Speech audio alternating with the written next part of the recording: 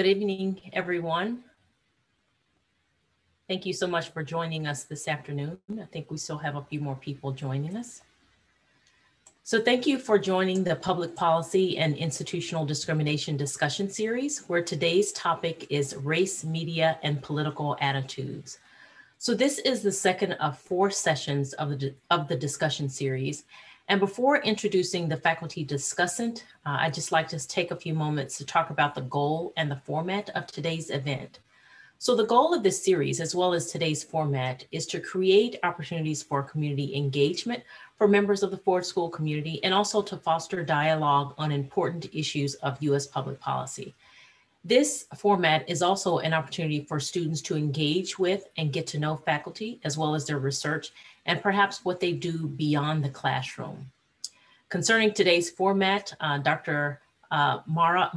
Cecilia Ostfeld, she will be the faculty discussant, and she will lead.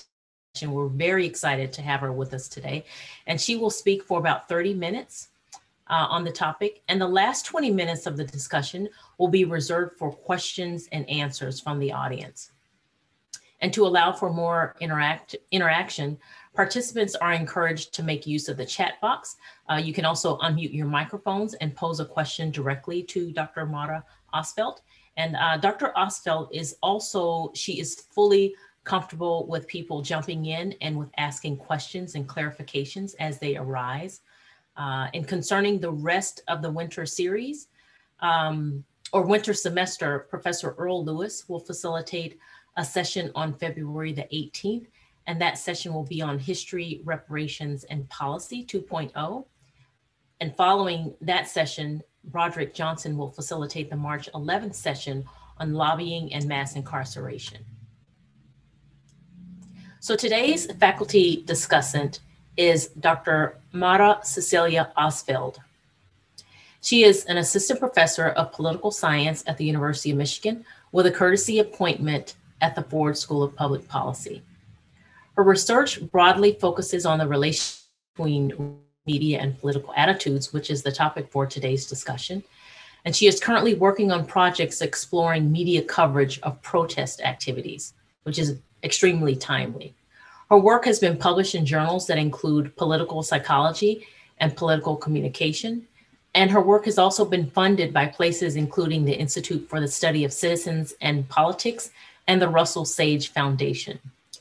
She currently has a book project underway looking at the political, environmental, and psychological factors that shape how we identify our skin color. So during national elections, she also works as an analyst at NBC and Telemundo. So please help me welcome faculty discussant, Dr. Mara Cecilia Ostfeld. Thank you so much for joining us. Thank you so much for organizing this. I really appreciate it.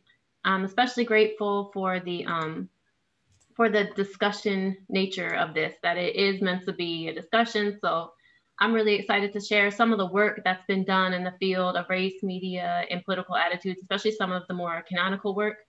And then just discuss a little bit about how it's evolved and how it's changed, and then how some people have talked about where it is going or where it could be going.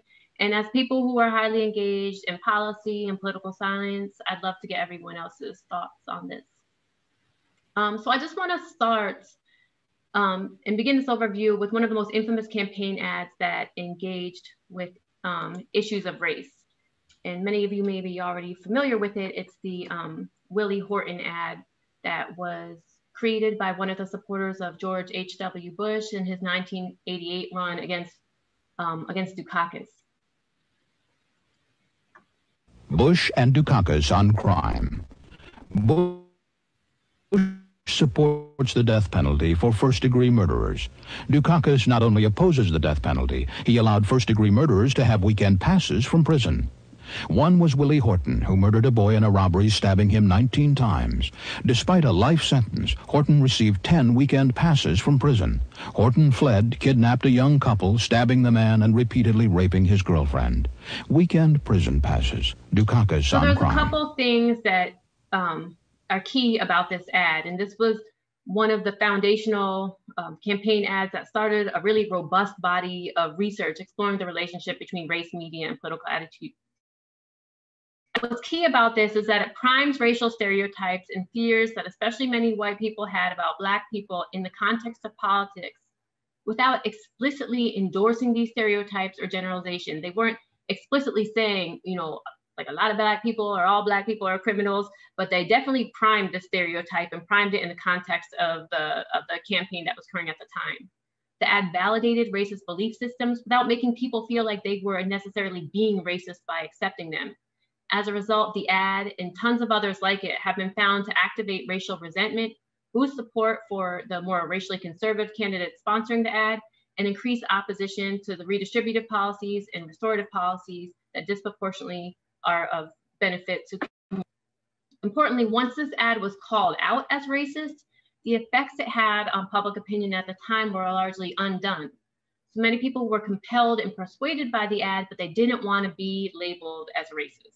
Bush and Dukakis on crime.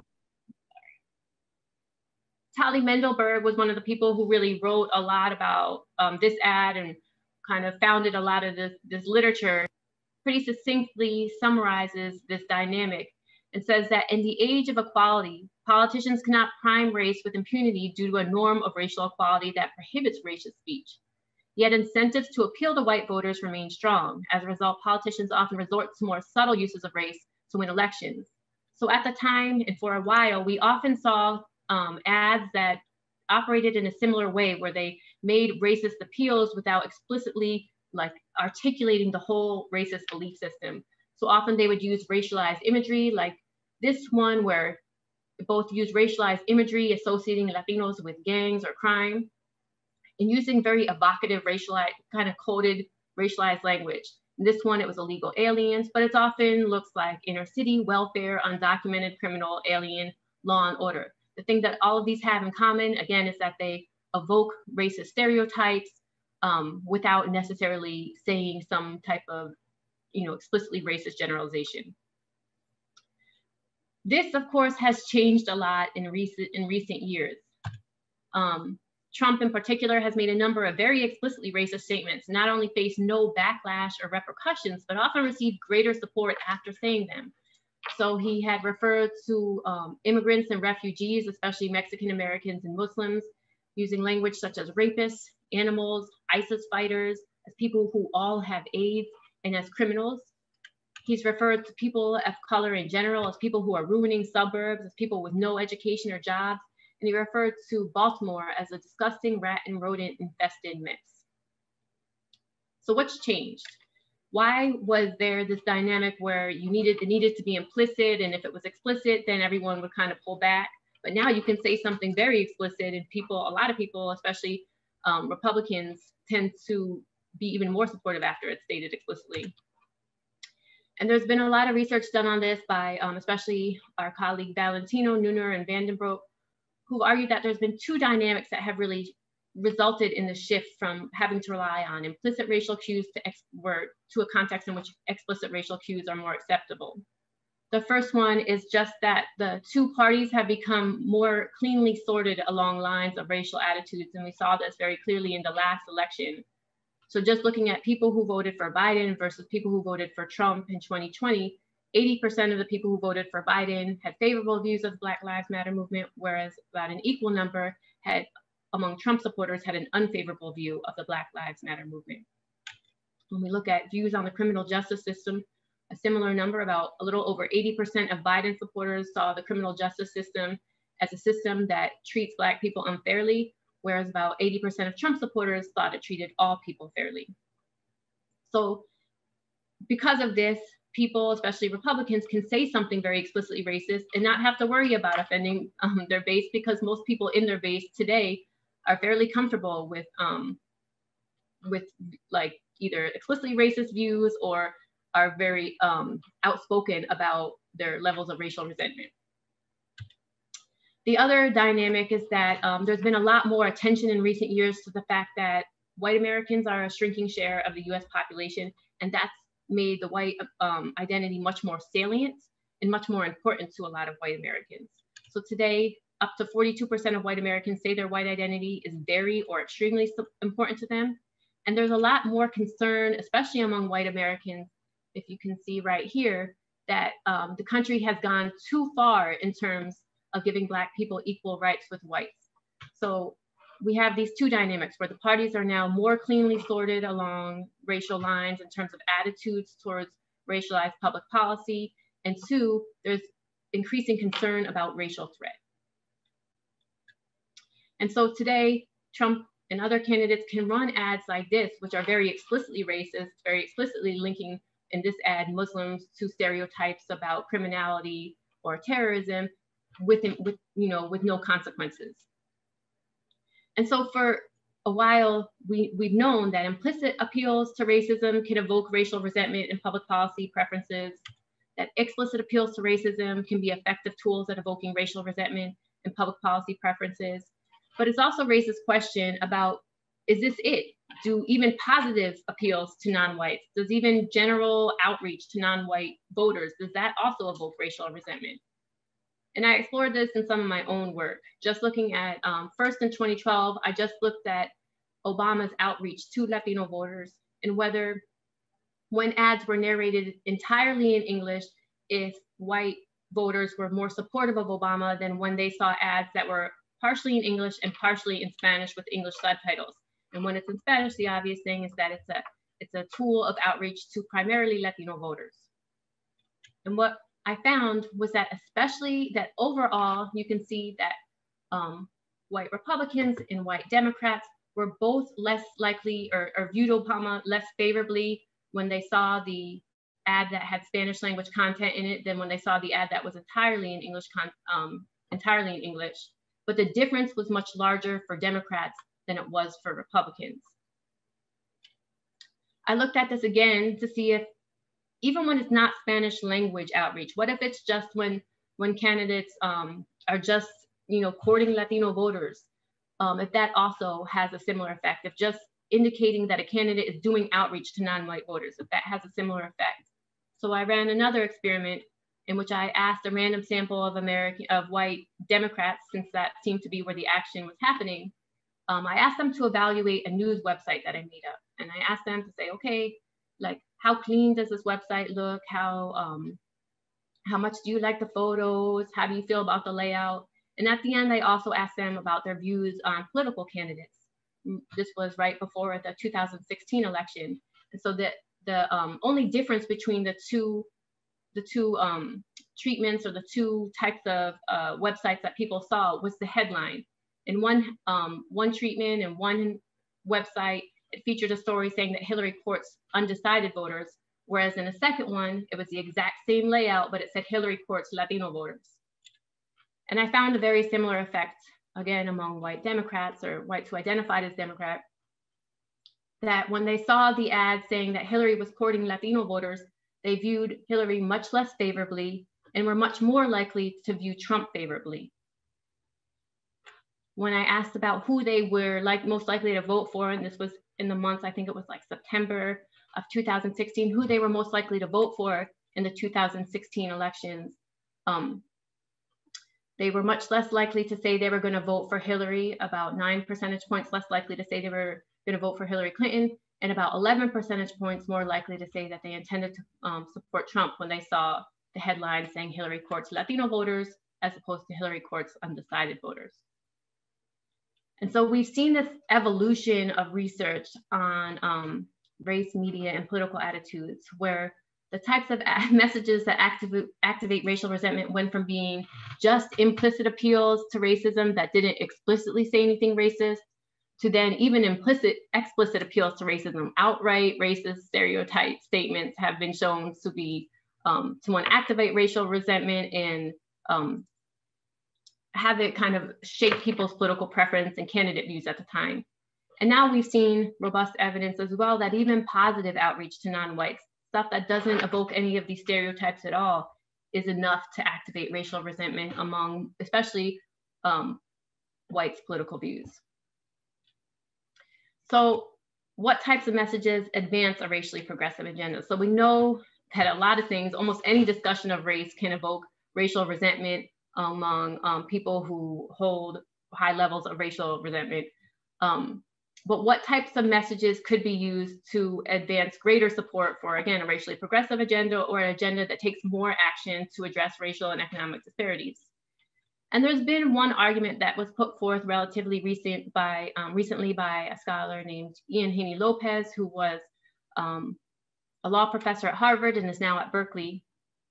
And he makes this argument in his book, Merge Left, that there's really three groups of people, right? So there's this base of Americans that actively supports institutional action to address racial and economic disparities. And it's about, again, 23% of the population.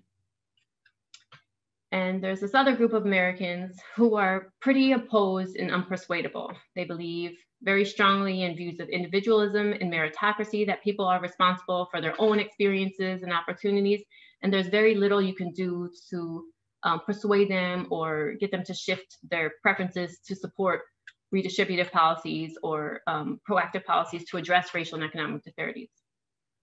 But there's this third group, about 60% of the population, that is persuadable.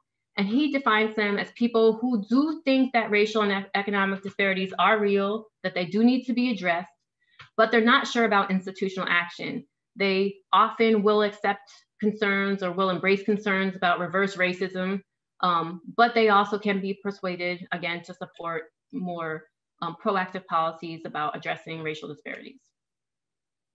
And so he focuses on doing a lot of focus groups. He focuses on doing focus groups throughout the United States to try to understand what types of messages appeal to this group of voters, what types of messages increase the likelihood of persuadables to endorse these types of policies.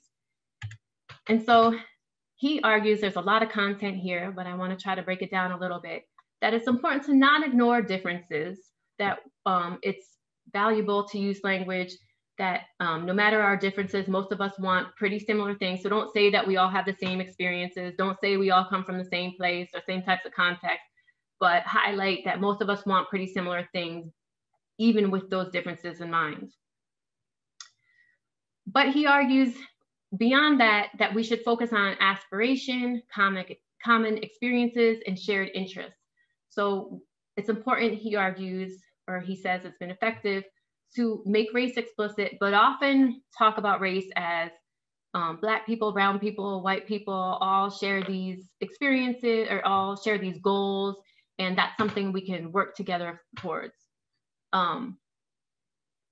So instead of just saying, for example, working people, we might say working people, whether white, Black, or brown. And he finds that it's really valuable to not just say working brown people or working people of color, but to say working white people and people of color.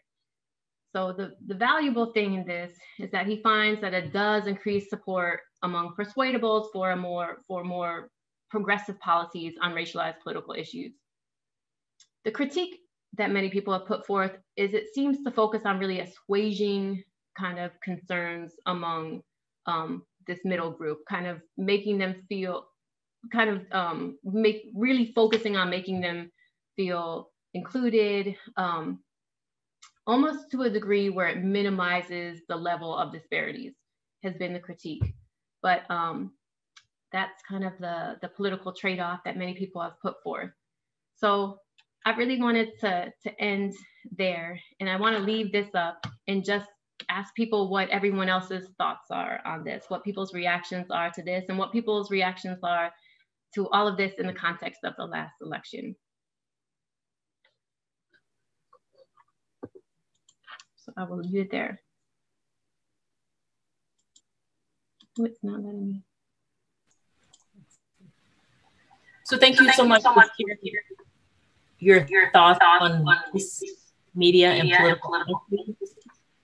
And this includes the types of messages that can help us advance a racially progressive agenda that work in favor of minimizing disparities and so forth and so on.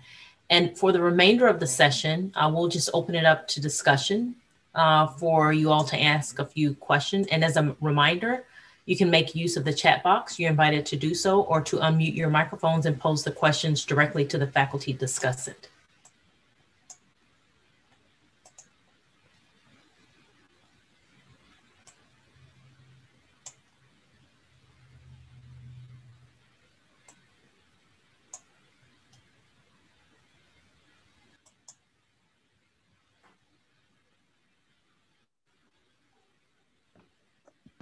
So my Zoom is freezing a little bit, so I can't see the chat box. But I really want to know people's thoughts, especially as people, again, really engaged in politics and policy. This is really the language that Bernie Sanders' campaign was very focused on. He was focused on, again, using language that didn't just focus on Black and brown people, didn't just focus on white people, but consistently referring to this unified collective of white, Black, and brown people who share similar aspirations. And I just want to get people's thoughts on how effective that was or would be in a different campaign or appropriate it was. So we do have a comment in the chat box from Jamila James. She says, I feel like, once again, it shows that if you want real change, you have to make sure you are comforting white people, making sure they don't feel bad. I mean, I think that was the big critique of this approach. I think I agree. I mean, it's very much focused on, like, again, assuaging white guilt, or maybe making white people not feel like they have they're too different. So I think that's a valid concern. Professor Ann Lin has a question. First of all, Mara, this is just fascinating. Thank you so much. I think when I was thinking about the studies you were presenting, about Latino using Spanish or using appeals to Latinos and how that affects support. One of the things that made me think of was the Republican convention this year, because the Republican convention did a lot to sort of overtly, appeal to voters of color, whether they had a lot of Black speakers, they had a lot of Latino speakers. And I wonder if there's something different about so if Democrats make appeals to Latinos or African Americans or Asians, then people take that for granted. I wonder if having the Republican Party make those appeals would cause a different result, a different kind of, would it cause the same kind of decline in support among Republicans, or might it even show an increase in support among white Republicans that you're hearing these kinds of appeals? I think that's a really good question. And I think where I hear your intuition going is exactly where my intuition would go as well, that because these parties' views are so distinct on racialized political issues and the action that should be taken about racialized disparities, that it would not at all fall flat if used by Republicans. That in that case, it might actually be super effective, because it would, again, it'd be like, saying that, see, like, we don't have these racist concerns. It's like when Trump was like, like, I eat tacos, or I had some, tacos on Cinco de Mayo. Like, he says these very superficial statements, and it's taken as this, very significant outreach. I think if they started doing it too much, then I could see it going in the other direction, but I don't see that happening. A lot of this is just built on evidence, and there had been another group of scholars who had just showed a lot, and I know you already know this, but that just showed a lot of white voters, that the percentage of, the American population that's non-white that is growing, and they're gaining greater access to power and resources, and that evoked a lot of racial threat among white people. And so as long as there's nothing that conveys that, I think anything short of that is really effective. But I think, just like Jamila said, this is like, is this really, I mean, do we always want to have to be so sensitive? Is that really making progress if we're just kind of like dancing around other people's discomfort?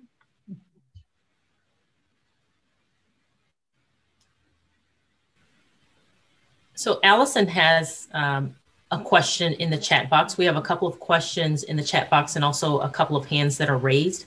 So I'll go to a question in the chat box first before I acknowledge those with raised hands.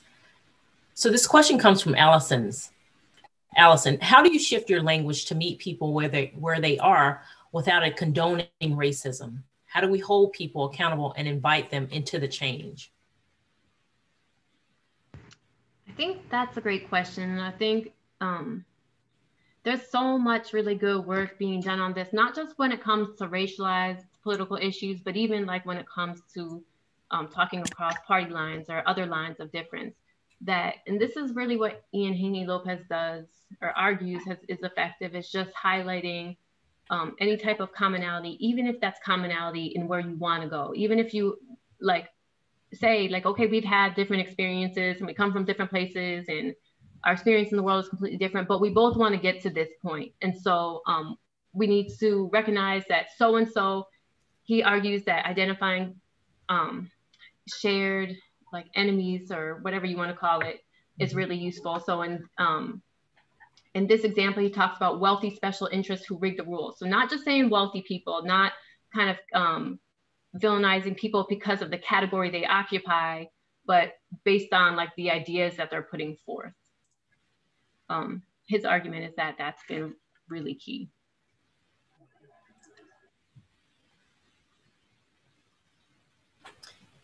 So we have two raised hands. One is Zoe. I don't see her hand raised now, but Zoe, would you like to unmute your mic and ask a question? Yeah, I would love to. Thank you. It's a question / a comment. I just, regarding the third point about making race explicit, I feel like it depends on the audiences. And if you have a really diverse group of audiences, it feels challenging because you don't want to leave out certain races. And by looking at working people, whether white, black, or brown, I'm already wondering, like, then what about like East Asian people? So I wonder, like, what is a better way to make race explicit, but also be inclusive when you call out races? I think that's a good point. And the other point I think that your comment gets at is that I might use a label to refer to myself, or I might use a certain label that I'm okay with, like, you know, some people are comfortable with Latinx, but some people really prefer Hispanic. And so then which label do you use? Even among, you know, if you're talking about like Arab Americans, some people prefer Southwest, North African. There's just a variety of Middle Eastern, North African. There's so many different ways of representing ourselves. And so you don't want to use a term that some people find offensive. So I think that's another really important point.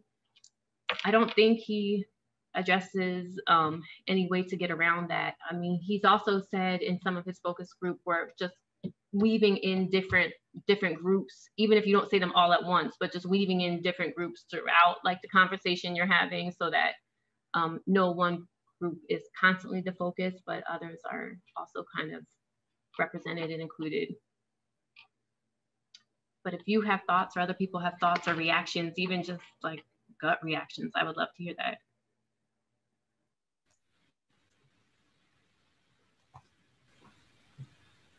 So I do have, there is a question that I'd like to go to in the chat box, and then I will acknowledge Jatim so she can make her comments.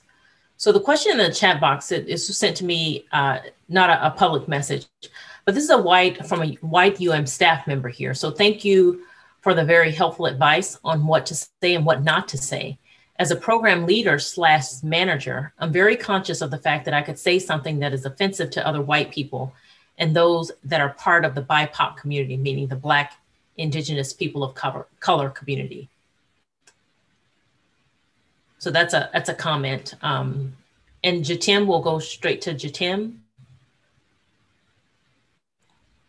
Good afternoon, Dr. Ostfeld. Wonderful and very timely research, as we've seen, you know, just different things shift over the last week.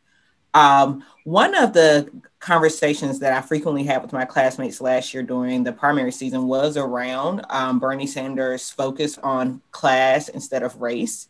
And as a Black woman from North Carolina, I told them that's not going to go well for Black people because we understand, we see every day how race is providing certain barriers in our lives.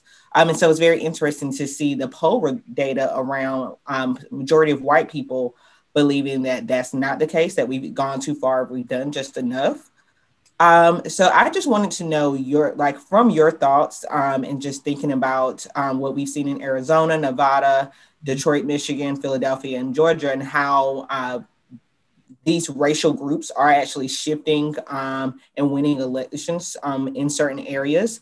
What are your thoughts on how do we mobilize this group while also not isolating white Americans? You know what's so interesting about your comment too is that I think so. The data that I drew from kind of glosses over this other aspect that there's been a shift in how parties align along class. So we know that in the most recent election, a lot of the wealthier, more educated people are voting Democrat. And then a lot of working class and lower income people, and not just among white people, there was a shift across racial groups towards Republicans that I think was really surprising to a lot of people. And I'm not really that was very surprising to me. I think it's still out. We've had so many problems with all our exit polls and our pre-election polls, like how robust, how big that is. I really liked your point. There's another scholar who just focuses on the distinctiveness of like Southern identity and how that can intersect in really important ways with how people express their views on racialized political issues, and in distinctive ways for whites who have strong Southern identity and non-whites, especially Blacks who have strong Southern identity. And so I think you're getting at a lot of divisions that weren't closely like fleshed out in a lot of Biden's campaigning.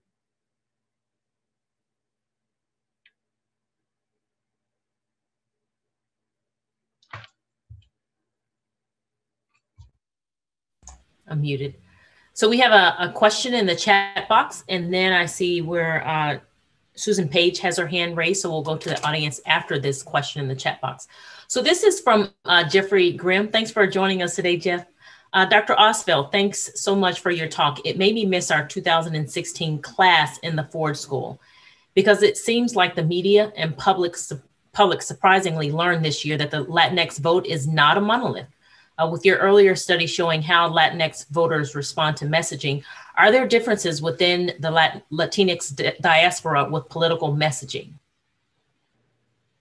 Yeah, I think I just want to be clear that the experimental data I shared was all among white non-Latinos. So there were Latinos in that specific study, but I do think that Jeff is getting at something really important, that we know there's big differences in like Latinos' political preferences and how they respond to campaign outreach. There was, and I think it's really unfortunate how both Latino and Black and Asian American and Arab American voters have often been treated as being completely driven by like singular issues, that all Latinos are, completely driven by immigration attitudes, and that all Cubans are completely concerned about foreign policy towards Cuba. And that's just not the case. And we saw that, there was a big shift, for example, in Southern Texas in the Rio Grande Valley towards Trump. And a lot of that was because economic concerns is what existing data has pointed to. There's not as many jobs in that area. One of the biggest employers in the area is Border Patrol. And so concerns about defunding the police, while often has positive aspects because then a lot of communities of color are less policed, but especially in that area, that's a main employer of a lot of Latino families. So then it has this other concern of like, how am I going to support my family if we defund the police and different police institutions? And so all of these are very multi-layered. And then there's the concern that a lot of people of color are just very tired of being painted as kind of an assumed Democratic vote. And I think we're seeing growing people really want to push back against that, because it results in parties and candidates not really putting as much effort into campaigning or doing outreach for, BIPOC votes as they do among suburban white women and working class whites.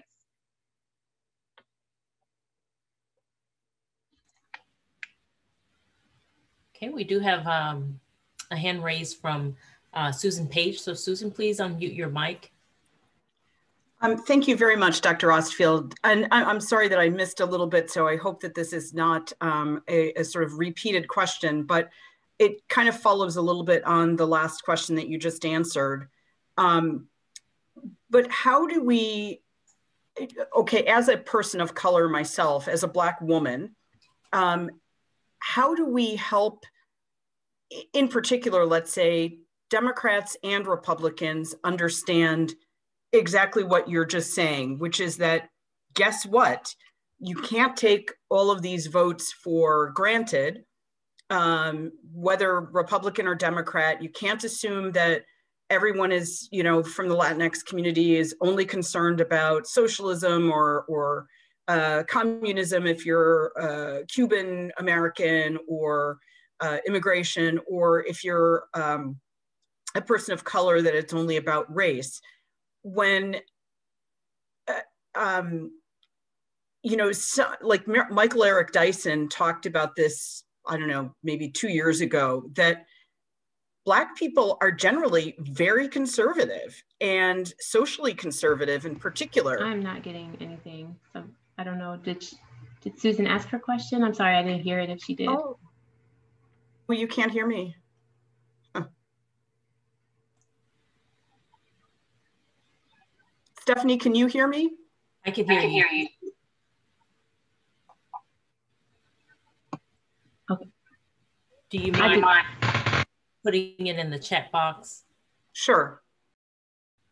So there's a question in the chat box, and this is from Theodore Ma. So he says, I've noticed that if you do have a shared common experience, that common experience can sometimes be used as a tool to discredit institutional racism that an individual may have experienced. For example, when I comment on the challenges and subtle discriminations that I had experienced during high school as a first-generation immigrant, I've had some respond by saying, oh, I'm sorry you had to go through that. But that's not what I experienced in high school. A similar attitude sometimes came from some self-proclaimed liberals as well. What would be the best approach to address this?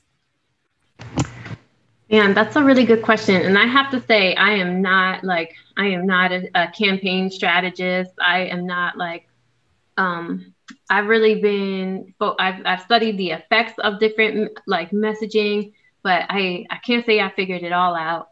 I will say that I think it's hard when you're doing I think you're getting at exactly what Ian Haney Lopez had said, that it's good to talk about commonality, but sometimes it will be accepted, sometimes it will not be accepted. And sometimes it can even be kind of dismissed or commodified, or you can, you know, as a result, feel reduced to that. And that's not optimal either. I mean, I think the hardest thing is that everybody's different. And so I think especially when it comes to sharing your own experiences with discrimination, I would say you really have to focus on first prioritizing what makes you feel respected and taking care of yourself, especially in this context. But yeah, I mean, there's just such a range of reactions you can get from people, and it's a really vulnerable position to be in when you're sharing something that personal and intimate, and not know how people are going to take it or use it. So there seems to be some tensions that both sides may be holding. So building on, so this comes from, I'm getting feedback. So building on both Jeff and Jatim's comments, there's a really interesting contrast between Haney Lopez's focus on commonalities and what companies are now doing, which is micro-targeting. Yeah, I mean, it's like, you know, like campaigns can Facebook buys like the tiniest and sells like the tiniest slivers of information about you, about what you search for, about like what you've purchased on Amazon recently. They have these representations of groups about, you know, it started off with just soccer moms, but then it evolved into like, I don't know, like insecure millennials, or like you hear all these labels. And I think what they're trying to do is say that they have all this data on you, but it still comes across as kind of like high resolution stereotypes in some ways. Like, the fact is that I think the focus of campaigns has shifted too much to trying to buy voters and too far away from just trying to like sell ideas. What are you about? What are you going to do? Don't try to tell me who you think I am. Just tell me what you want to do.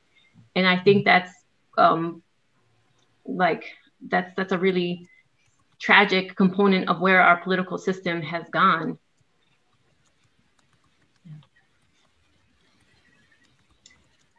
Susan, do you want to try again? Yep.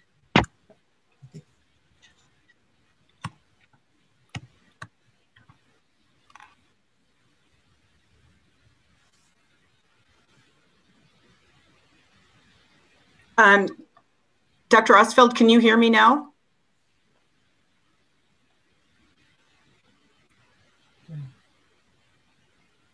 Okay, Dr. Sanders, maybe you can just read it's not very eloquent.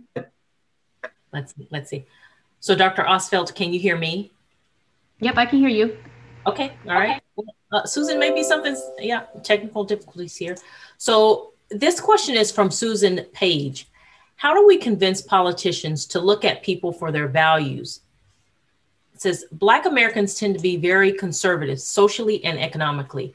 Many Black Americans are very religious and align more with conservatives or Republicans on these issues.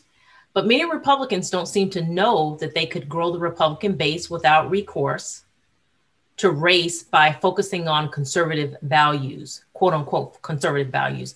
In other words, back to the assumption that Blacks are only Democrats. Let's see. Yeah, that's it. Yep. Okay. Right. I mean, essentially, does she have a comment? I think that's a great point. And I think that's a point a lot of people have been trying to make, that there needs to be this assumption, especially that Blacks are always going to vote Democrat, and to a lesser degree, but in a similar way, that Latinos are always going to vote Democrat has not always served these groups very well, because then it's, sometimes there will be like a little bit of outreach by Democrats, but for the most part, they're considered the solid base that's either not really going to vote or not really going to be a risk of not voting for them. And I know Angela Dillard really focuses on Black conservatives and the importance of getting Republicans to invest more into that.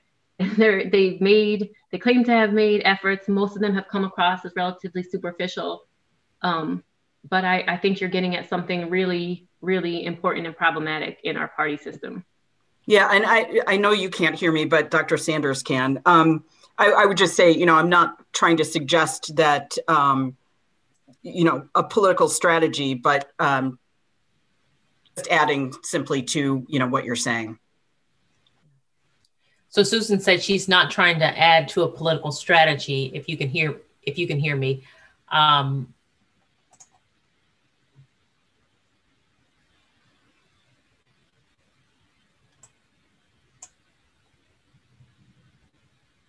Can you hear me, Professor Ostfeld? Yeah, I can hear you great. Okay, all right. Thanks, Susan, so much for working through those technical difficulties. So there is a question in the chat box from Elizabeth Laporte. So she says, in general, Dems seem to develop much more complex messaging, and GOPs seem to convey simpler messages. How can more liberal, BIPOC supportive candidates take better advantage of simpler but meaningful messages about key issues? I want to know, what do you mean? I want to ask you to elaborate that. What do you mean when you say to take advantage of that? Elizabeth, please feel free to unmute your microphone. Hi there. First off, thanks for everybody that's contributing to this. It's just been a really rich discussion. I think that's the piece, is that what we saw with Hillary and other candidates was that their messaging was quite complex. They were addressing meaty issues. And, but I think people got lost in some of the detail. And so while I'm certainly not a Trump supporter. What I noticed about a lot of the Republican messaging was that I am not getting any sound from anyone but you, Stephanie. I'm sorry. Oh, Elizabeth? Yeah. Can you hear me? She can hear me, but she's not getting sound from anyone else. So I'll read your question again. Or if you could say it again and then I'll repeat it. I'll rephrase it and repeat it.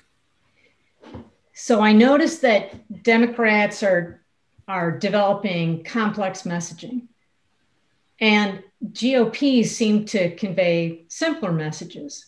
So my question is, how can more liberal, BIPOC supportive candidates develop simpler but meaningful messages? And, you know, how can they convey things just in a clearer way that I know it doesn't always have to be sound bites, but it seems to me that things are sometimes overly complex in terms of their communication strategy. So Professor Ostfeld, this will be the final question. We are running out of time, but I'll rephrase here. How can liberals develop a simpler message, especially for BIPOC communities, and convey a clearer message? It seems to be that some of the messages are really complex, but for certain communities, such as the BIPOC community, how can liberals develop a more simpler message? I think that's a great question. And I think, unfortunately, the challenge is that a lot of the outreach that campaigns typically do to communities of color tends to be really heavy on the symbolism. So they'll often rely on things like they'll translate something to Spanish, or they'll have some type of cultural icons or music. But I would actually argue that there needs to be more of an investment into actually communicating policy in the outreach, especially to communities of color, because it's often very thin and superficial. Like, we're pro-immigration or pro-immigrant, but what does that mean? What exactly are you saying? Are you committing to supporting DACA? Are you committing to making that a priority? And I think that turns off a lot of people, that then there's less capacity to hold them accountable. But I think, there's another aspect of what you're getting at, that everyone is not as politically passionate as the people who spend their lunch hour coming to talks on this. And so how do we keep those people engaged while ensuring that the content of outreach is not reduced to symbolism? And some people would say that's where micro-targeting becomes valuable, but I think that just comes with such a host of assumptions that can be that can really minimize people. And so, I think there's some ways where you can provide information where people can pursue more. So start with basics and then opportunities to get more information in various languages. It's probably a good way to go. And various spokespeople. Well, we are at time, so it's 12:51, but we really appreciate everyone for joining us during the lunchtime hour today. Thank you so much for joining us for the second installment of the Public Policy and Institutional Discrimination Discussion Series. Thank you so much, Dr. Ostfeld, for talking to us today about a very complex issue. And there was a lot of engagement around this topic, so I really appreciate you for joining us and engaging with the Ford School.